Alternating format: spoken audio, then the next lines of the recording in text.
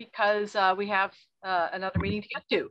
So welcome to the October 6th, 2022 Committee on Finance meeting with Vice Chair Labarge. I am Chair Maori, and we are being audio and video recorded. And yeah, I'd like to just say, let's call the meeting to order, and then I wanted to make a comment. Thank you, Laura. Sure. Councillor Maori. Here. Councillor Labarge. Here. Councillor Moulton. Here. And Councillor Nash. Here. Okay, so we have a quorum. Yes, I was just going to offer apologies for confusion around public comment that I personally spread, because this meeting is actually a continuation of our last finance meeting, and because of the time constraints, because we have a council meeting at 7, and because we will be bringing this issue up at council, we felt it was best to not take public comment here. But so apologies to the public on that one. So we only have one item on our agenda, the deliberation and recommendation on 22.167, in order to appropriate $500,000 in CPA funds for 10 Holly Street rehabilitation project. I think we're all familiar with this one. And our task tonight before council is to have finance make a recommendation to full council for the vote later. Yeah, so I think councilors, it's our time to kind of decide what we want to do with our recommendation task. Yes, Councillor Nash. Thank you, Chair Maori. And yeah, I'd like to take a shot at going first here, because this proposal has to do with a project in my ward and a property that my ward has been, neighbors in the ward have been working on for a long, long time. So, so thanks for allowing me the floor. I'm going to be asking that we send this to council with a positive recommendation. I want to start by thanking all of the friends of St. John Cantius who've worked hard on this project, especially Elaine Gendu and Deb Henson for their organization. I want to thank the rest of the group for all of their hard work. I want to thank the now 1,700 folks who've signed the online petition in support of finding a way to preserve St. John Cantius. I know there's some folks out there who also said that, you know, I signed the petition, but it wasn't for this particular recommendation. And I get that. But whoever signed it with the idea of, like, we want to see it preserved. And it was written with that intent. I want to thank Bill Newman for his fine piece in the Gazette over the weekend. Talking with Bill really helped me gel my ideas, which I'll be sharing tonight. I want to thank Bill Krause. I want to thank Matt Welter. And I want to thank O'Connell Development Group for their ability to work together. And I also want to thank there's an anonymous donor out there who donated over $50,000 in consulting fees for Matt and Bill Krause's teams to work together. That has resulted in the proposal that we're looking at tonight.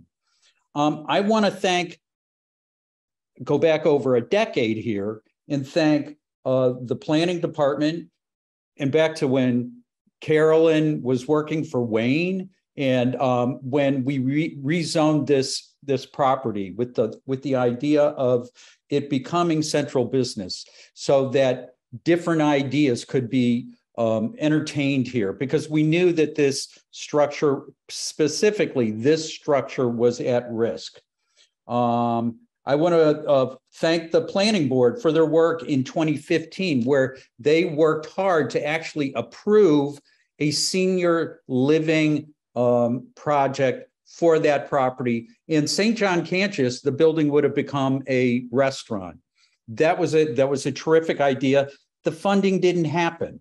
I want to thank Andrew Crystal for working with me, along with Matt, to hold a community meeting where back in 2019, we met with neighbors and community members to talk about their plans for this property. And that's in that meeting, that's where I said, I'm going to be working with you guys to say, I want this building preserved. I'm all for all of these other things that are going on here, but if we can figure out a way to preserve this building, that is a goal.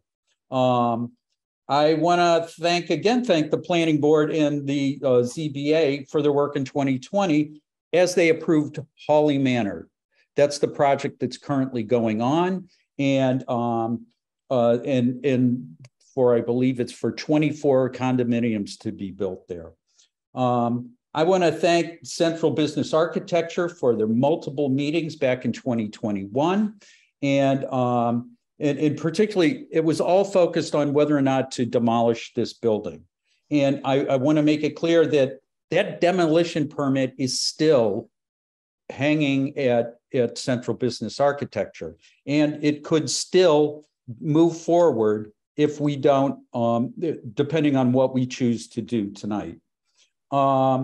More thank yous are in order for both the Historic Commission and especially for the Community Preservation Committee, whose thoughtful decisions have helped me to land on my vote tonight.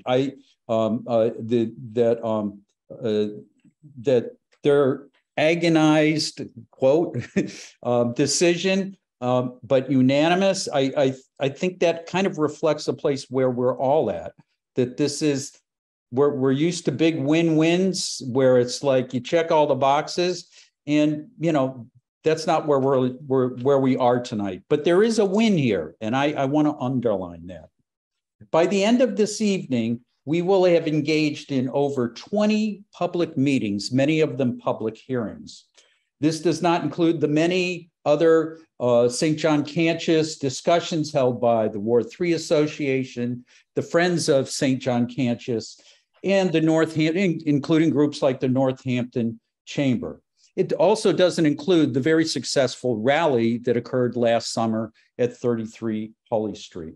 It also doesn't include the meetings between Bill Krause and Matt Welter, and also doesn't include the time put in by both Carolyn Mish and Sarah Lavallee to get us here tonight. The time and energy put into this energy to preserve this building is to be lauded and recognized.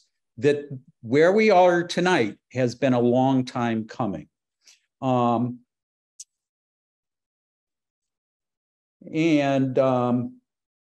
this has been the work of many respected bodies within our community. I just want to list some of the ideas that have been flown over, and some were vetted, some not, but just these are ideas that have been out there. There was the previous owner was approached by many organizations to repurpose that building. Now we know a senior living project was proposed for there. We also know that the Arts Trust approached the previous owner about putting the what is now 33 Hawley there, and that would have preserved the building in question as a performance space. That didn't move forward.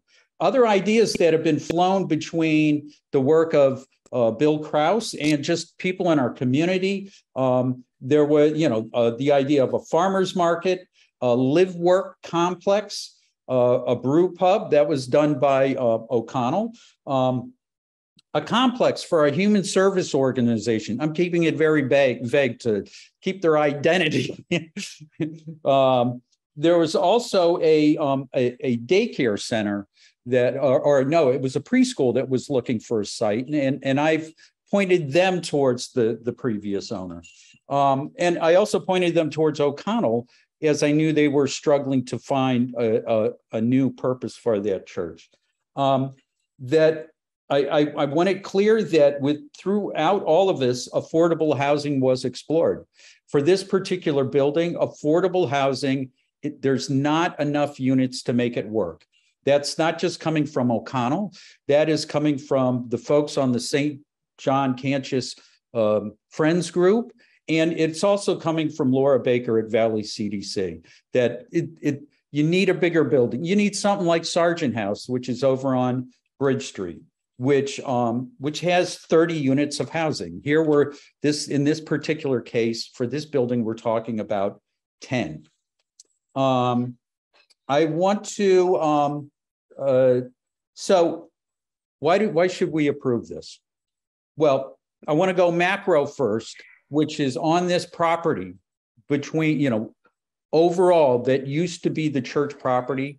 We are looking at 40 units of new housing in downtown at a place where there was no housing before.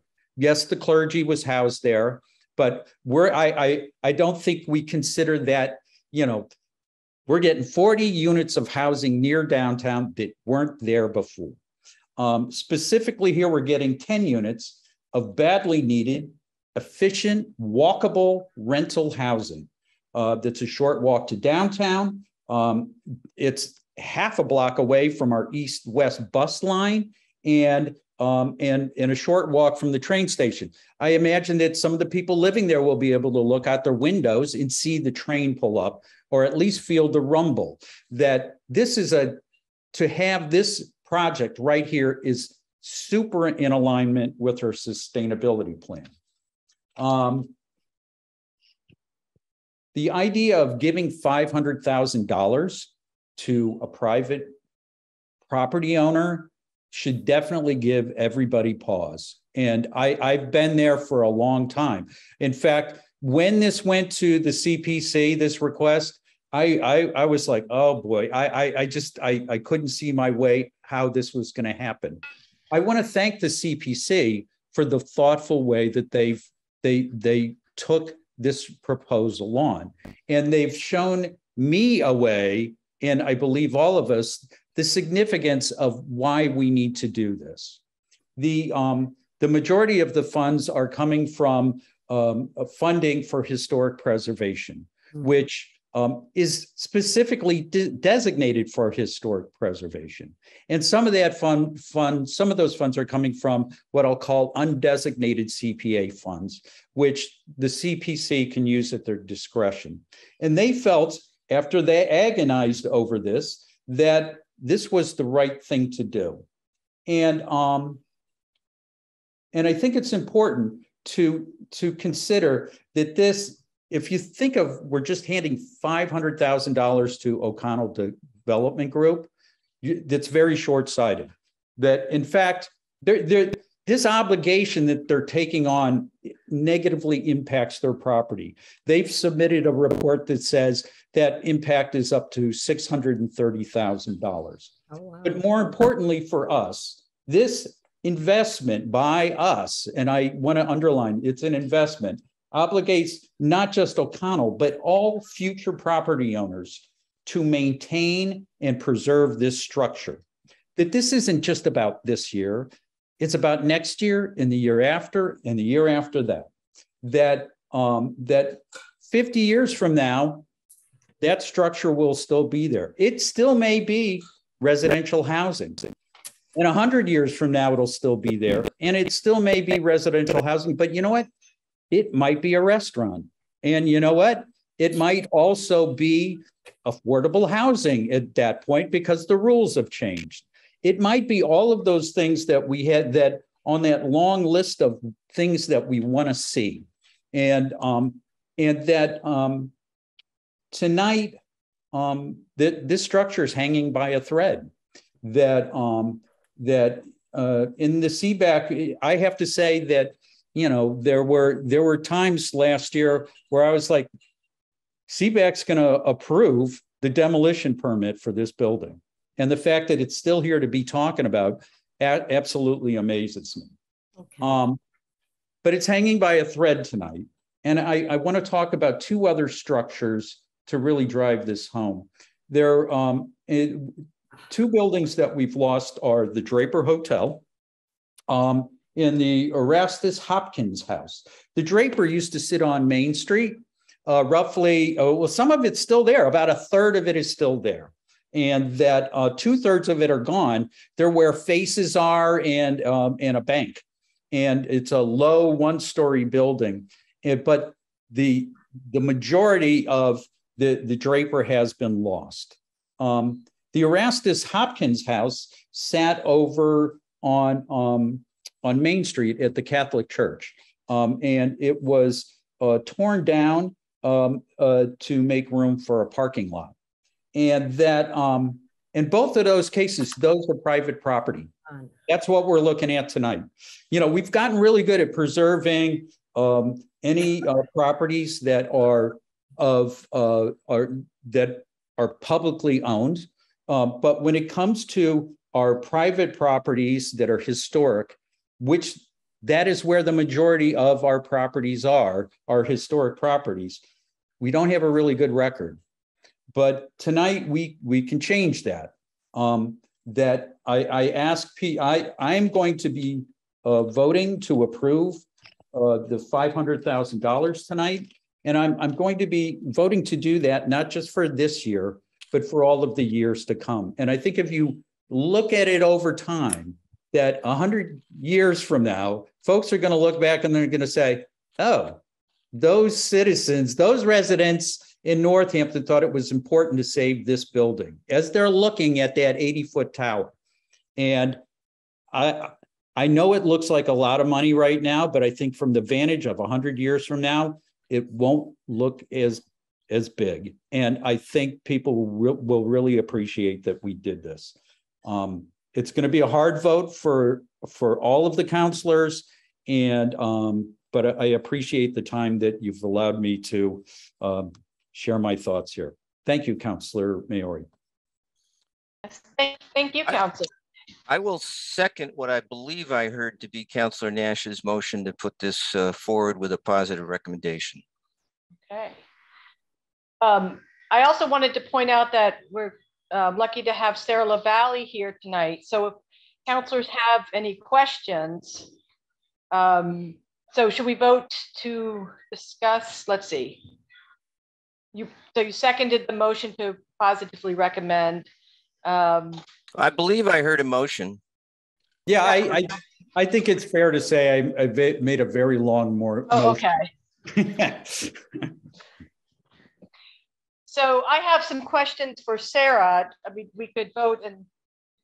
Yeah, I think that's fair, Councilor. That's what I thought too, that councilors were going to be able to speak. Yeah, go right ahead. Or it's. I'm not going to intervene. It's hard not to intervene with Rachel's not having her video on. Yeah. So. No, okay. Well, so there's a motion on the floor. Correct. So we'll discuss.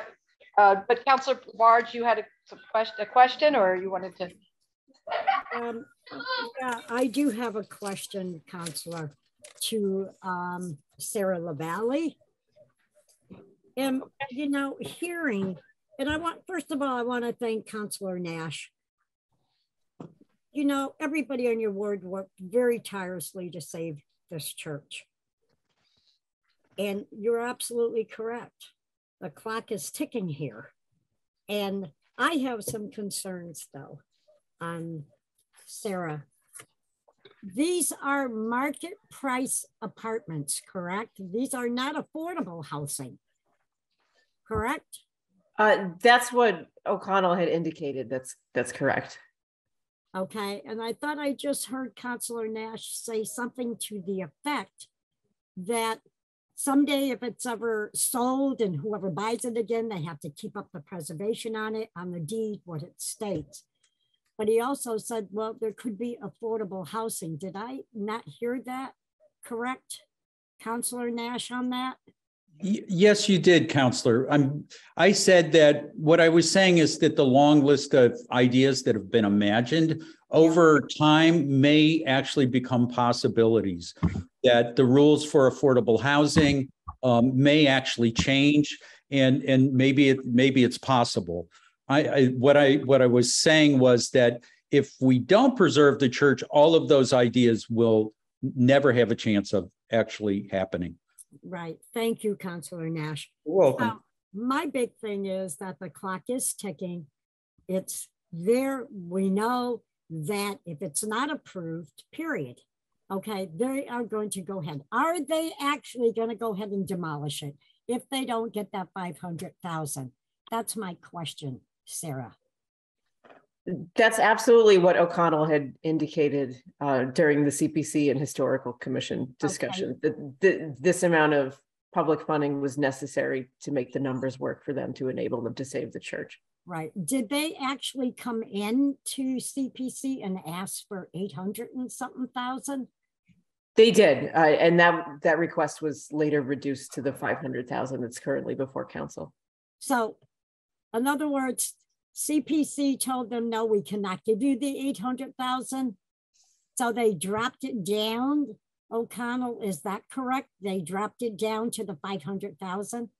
They did some additional due diligence and value engineering and decreased it during the funding round process. It wasn't specifically due to feedback from the Community Preservation Committee, but more O'Connell trying to put forward something that they thought would be a little more tenable for the CPC and the council.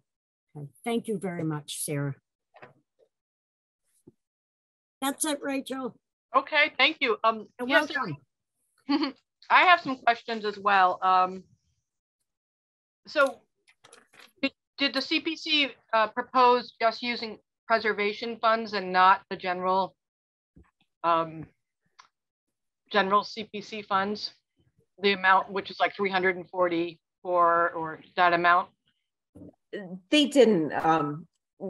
That's generally not the CPC's practice when they review applications. You know, they always discuss with applicants whether a reduced funding amount would be something that would be possible. O'Connell in this instance indicated that it would not be, that they really needed this 500,000. That was the minimum necessary to make the project work. And that when the CPC puts together their recommendations, you know, they always draw from those set aside accounts first, and then turn to the undesignated fund that's available for all project types if necessary. Right, that's the purpose of that fund? Correct. Okay, and my question, you know, my bigger question is really that I had at our last meeting was more about the process of the Central Business Architecture Committee.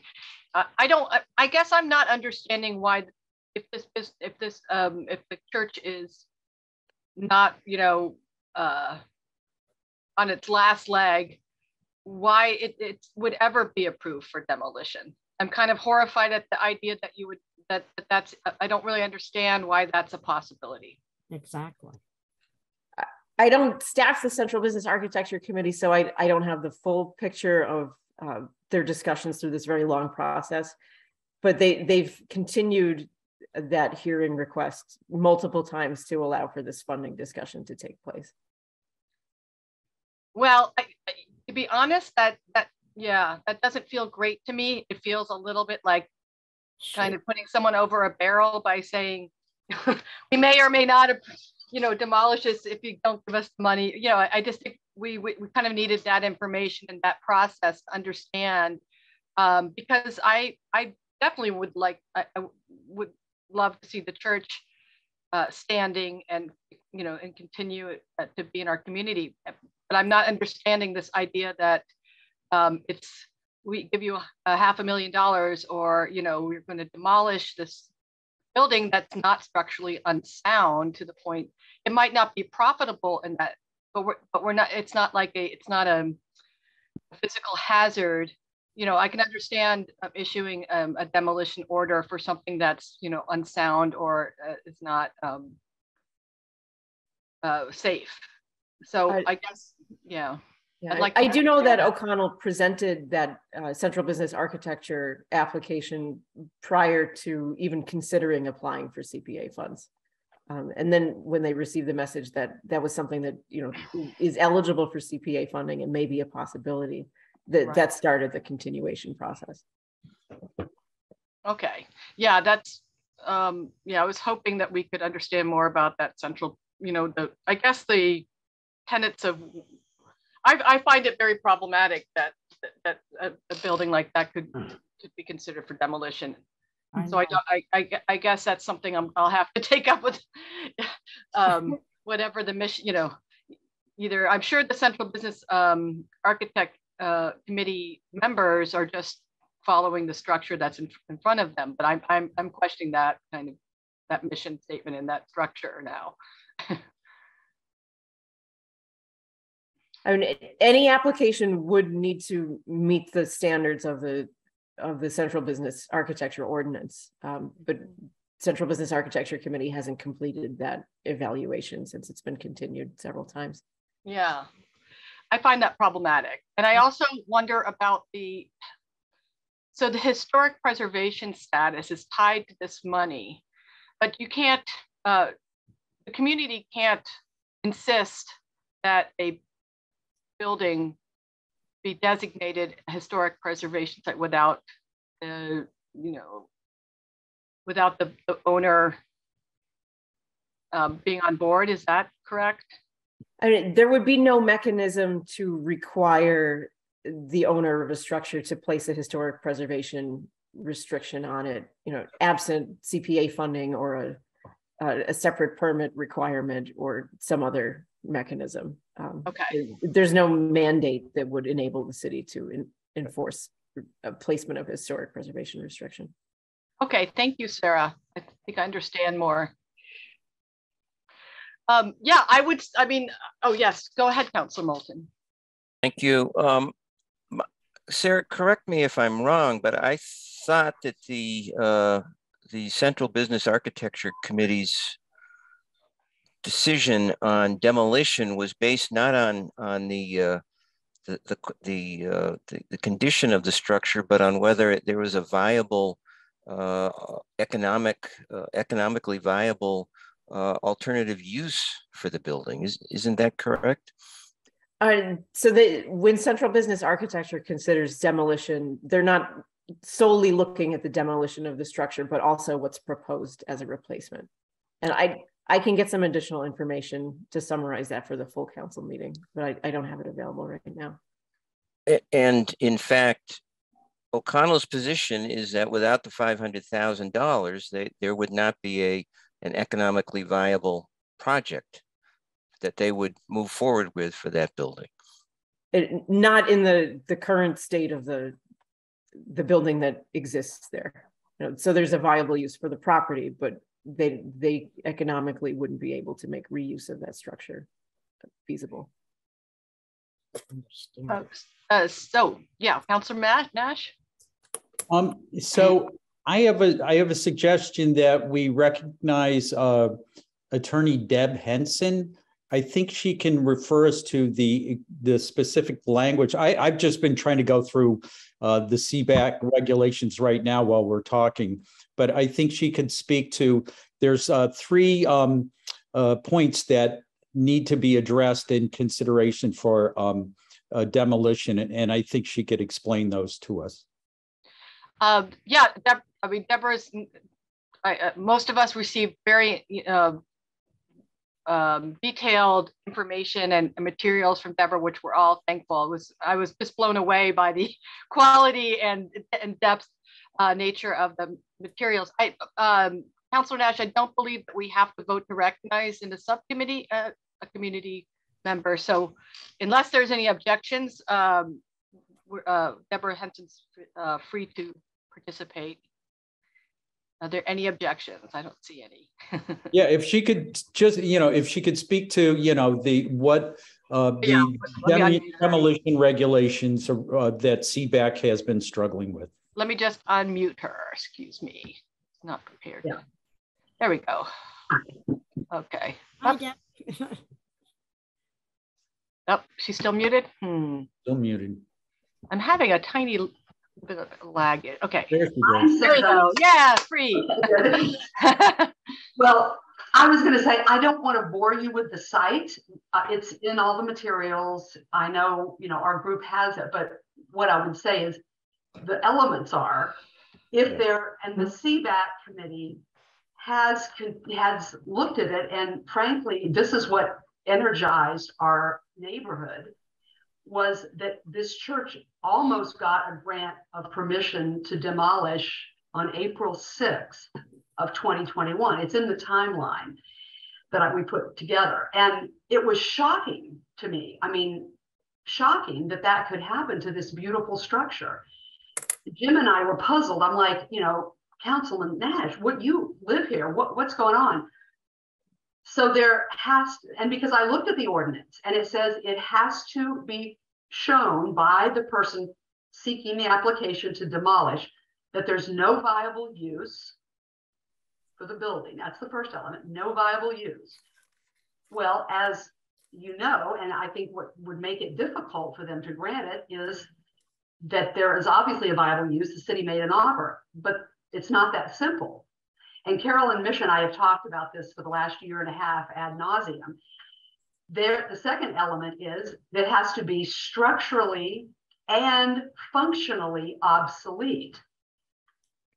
The third element is there has to be a suitable replacement building. But let's not even get to suitable replacement, because we, of course, argued that what they proposed, 5 new luxury condos, were not suitable. But let's don't even get to that yet. Let's look at structurally and functionally obsolete. That is why, we could quibble about the viable use. And Councilor Nash said all the different things that had happened before I ever moved here. I moved here in 2018 on Pomeroy Terrace. I love this church. I love this city because of the historic richness of this city, the density, as our expert said. He said it's so dense here. New England is, yes, but Northampton is incredible. I love this city, and I've been working seemingly on old historic things ever since I landed with Ward 3 Neighborhood Association, getting the cemetery fence up around the Bridge Street that had failed. But the 3 elements, students, I'm sorry to go on, but I'm passionate about this because I am like you, Councilor Maori. I could not believe that this city, as loving and as into history and having all these beautiful buildings and these great ordinances, could even imagine permitting a developer to tear it down. It was beyond me. Viable use, how do they get around this? Structurally and functionally obsolete. That's why we hired, thanks to the donation of an anonymous person that apparently also couldn't believe it, who said, let's put some money toward this. We hired an expert to prove that it was not structurally obsolete, that it was structurally functional, the opposite of that. We did that with our team from yes, okay, I'm going on too long. I tend to do that. I'm sorry. Okay, I will stop now. Anyway, they said, and Carolyn's and I argued about, it has to be financially feasible. And that brings us back to the point at hand. It has to be financially feasible, Carolyn says to me. I said, it doesn't say that. She said, it says structurally or functionally obsolete, and functional, they are looking at functional, including this financial feasibility aspect. That is the end of it. But that is why we are here, because it's not financially feasible. Go ahead. Thank you so much, Deborah. Sorry. Sorry. No, it's okay. We're kind of a loose structured. Yeah, it's a little bit of a loose structure. I hope it helps. It's a difficult subject, but frankly, very difficult. Okay. Yes, Councilor Nash. I just want to say thank you to Deb, and I think we want to keep it just, thank you for sharing that. I just don't want to get into sharing public comment, because we will not be able to meet our deadline of getting to the next meeting. So thank you. I found that incredibly helpful, and it just shows your dedication that you understand that. I actually referred to your material. I saw that in your materials actually, but I just wanted to confirm it. Your materials were, single-handedly the most useful thing I got, on the subject. I have a question for Sarah, which is, we've talked about what O'Connell will be using the structure for if it's preserved. But is there any, they have no legal requirement to stick to that plan, do they, of the market rate rental units? They would not, no. So if awarded the funds by council, these would go towards exterior preservation of the structure.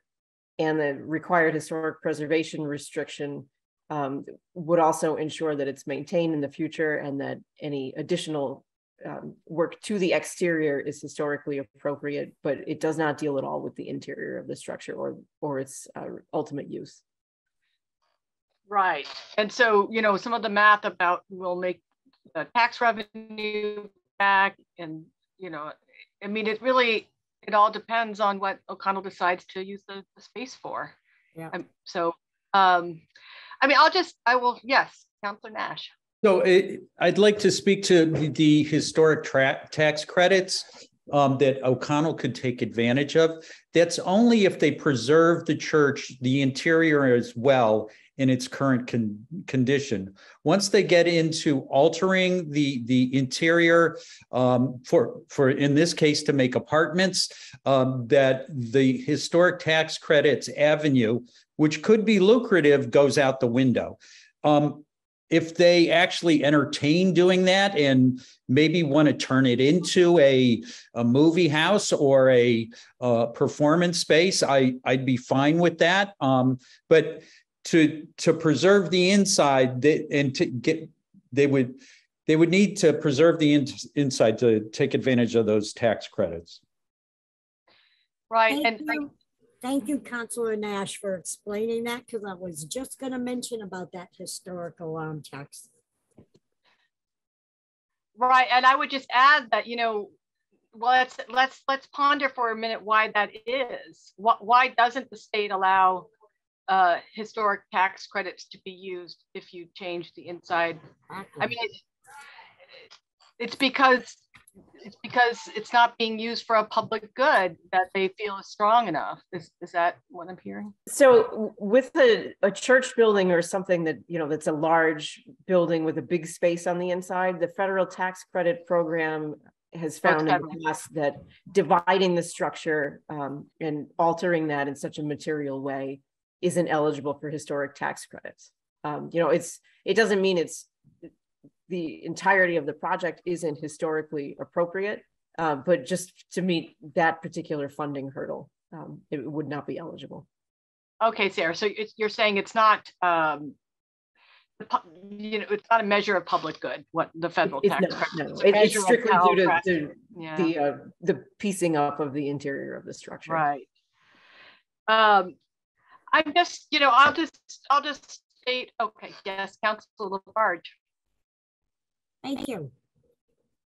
I didn't know if you could see me or not, Rachel. Yes, I'm hoping, for some odd reason, at this time of day, I have internet issues, and I'm very much hoping at council that I'll be able to, and if I wasn't, right, well, if I wasn't sharing, I would risk turning it on, because then, you know, it's not such a big deal, but right now I don't want to lose. We have it out here too, the same problem. Yeah, but working on that one. Sarah, I have, I'm confused with this. What was the date that this was approved with the CPA Commission? Date was, give me a second.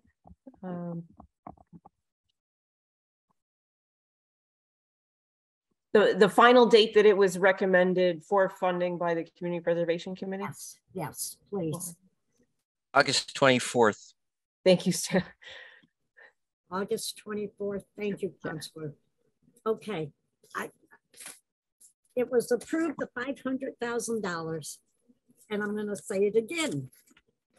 Here is a transfer deed, property transfer deed in the Gazette, September 15th of $3,475,000 from Holyoke, from O'Connell, selling their properties there, which looks like it's probably condos, all right? And Carolyn said that wouldn't make a difference, because I felt when you're making that kind of money and you're looking for our taxpayers' money here in the city for CPA and being a private owner,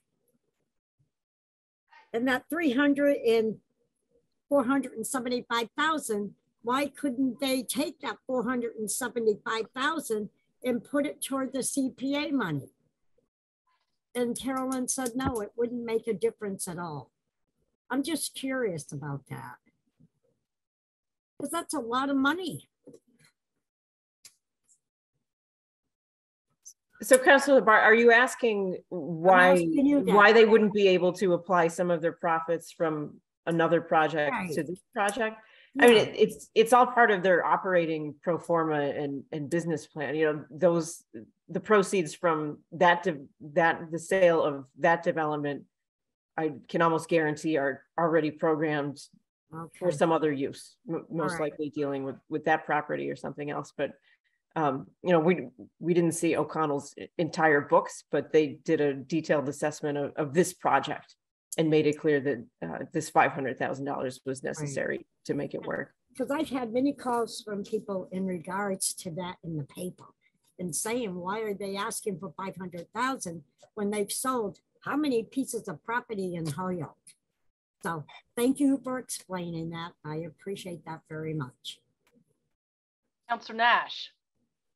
Yeah, so when you have a successful business like this, that the way it is set up is that there's the properties all are investments on their own, and that their approach here is to take this property. They didn't invest here with this property to lose money. They're in it to make money, and that and I acknowledge that's going on here for them, and that is part of the how we're trying to thread the needle on this one, that it is private property, but there will be a public benefit, which is the exterior of the building will always be as we see it now.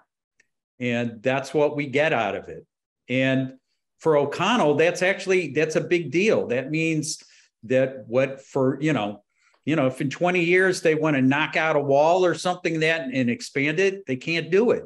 That they can't go and turn it into add another story or two onto it. It is what it is. And that I get that, yeah, there is, in one way you could look at it like we're being held hostage. But at the same time, I see this as also like O'Connell is saying, okay, you've made this hard for us. You've disturbed our business plan. And is this really that important to you, Northampton? And that Northampton, can you put some skin in the game? And that I think in this case, it's okay for us to put some skin in the game. That this is an important structure for us, just like the Draper was. We didn't have a shot at that, and we didn't have a shot at the Hopkins house, but we have a shot here. Councilor Nash, I have to say, I was born and raised in the city. I know about the Draper Hotel right down the line. And you're correct about that. Nobody had the opportunity for a chance to keep the buildings. That I agree with you on that. But when it comes to other buildings in the city, I know my city very, very well. And I know my people in this city. And when they call me as a counselor of concerns about seeing this type of money in the paper, I don't blame them for asking questions. And that's what they were doing. And I don't blame them either, Counselor. We've been asked hard questions here, and I think that the hard part for us counselors, if we vote yes, is that we're going to have to answer those hard questions. Oh yeah, big time. Thank you, Councilor Nash. What I hope is my last question for Sarah, and then we can. I can make a comment.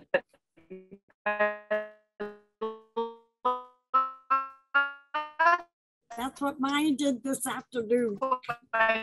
We're losing Rachel. Was if we don't approve the money and it goes back to the central, you know, that process, if we don't approve them, are you able to hear me? Off and on, hon. Okay, well, yeah. I'm gonna try a different location. Just give me 1 second. And Deborah, I want to thank you very much for all the hard work you've done, and also all the people in Ward 3 and throughout the city. This has been a challenge. It really has. As a city councilor for so many years, I've approved everything that's come through CPA. And this one was a hard one. Thank you, Councilor Barge. Can you hear me now? Yes. Oh, awesome. I'm sitting outside, but that's okay. It's kind of not raining.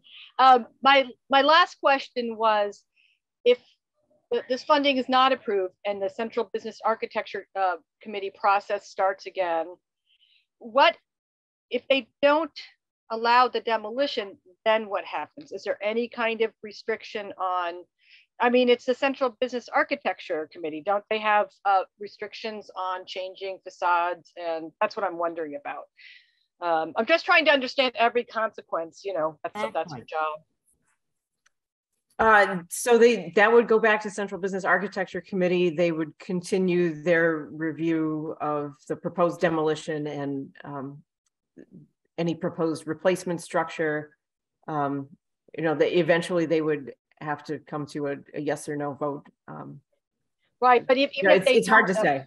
Right, I guess I'm saying even if demolition's not the issue, even if say take that off the table, does the Central Business Architecture Committee require, just like they would of any facade, you know, they have certain requirements for preserving facades, you know?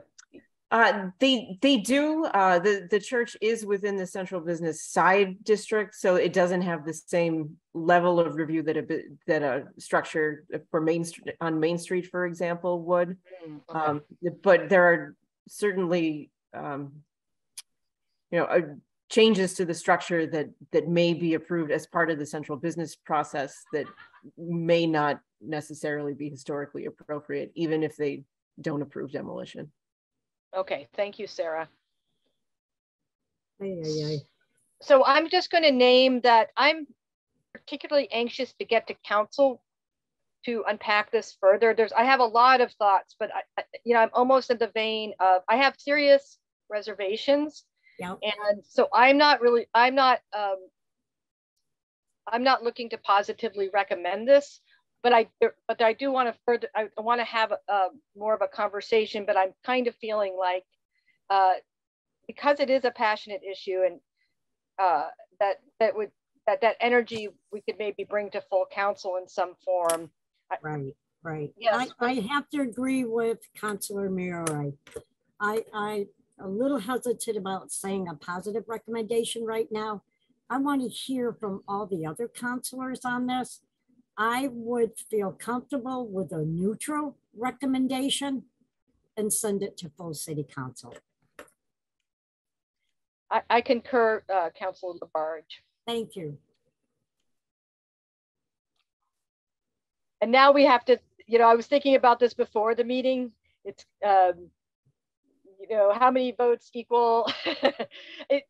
You know, I know that if you have mixed votes, I mean, I guess we could just vote, but because we do still have the motion on there, and then decide what that means in terms of communicating that to full council. Yeah. But I do want to say, I do have, you know, I very much want to share my thoughts, you know, more detailed thoughts, but I do have to say that this is the toughest decision that's been before me, mostly because I completely respect and, you know, everything that Councilor Nash says. I'm like, yes, I understand that. And I've gotten to the bottom of the barrel in terms of information I needed. I think I have the gist of it. But it's because it's at that place where I do feel reasonable people can disagree. And that's actually a tough place.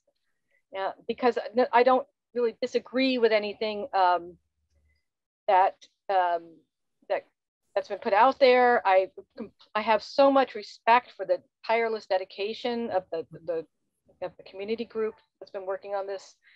But I still have some serious reservations that I would like to share with full council. Right. So I just wanted to state that, but in the interest of kind of time and energy, I'm just thinking, yeah, like I could share those now, but I'm wondering if I should just wait and then share them with our other counselors. So that's what I'm thinking of doing. I guess there is a motion on the floor. Well, yeah. Chair Yeah. Maori, I too have, I mean, this is a very, very hard decision, and I too have things I'd like to say, but if you're going to defer your comments to the full council, I will as well. Yeah, that's a little, I will just name, that's generally we fully flesh everything out in a subcommittee. That's the point. But I think on this one, in the interest of time and really the energy, and not being redundant, because the meeting is right before the other meeting and it will all be fresh in our heads.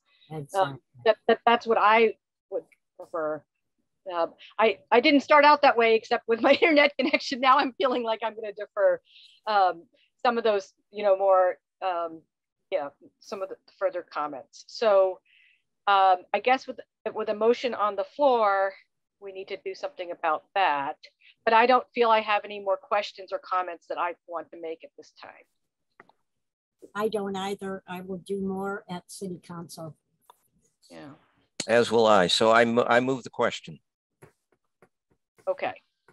Well, I'll withdraw my motion, and but I will say, that I'm disappointed we aren't making a clear recommendation here. I think that financially this is it's a big number, but I think it's the right thing for the city to do. And that I'm confident that I can answer any question around this based on the work I've done over the last 10 years and the work I've done with lots of different folks here, and that the CPC led us here, the Historic Commission led us here. And so anyway, I will withdraw my motion to make a positive recommendation, and I'll make a motion for a neutral recommendation to council. I'll withdraw my second on the positive and second the neutral. Laura, roll call, please.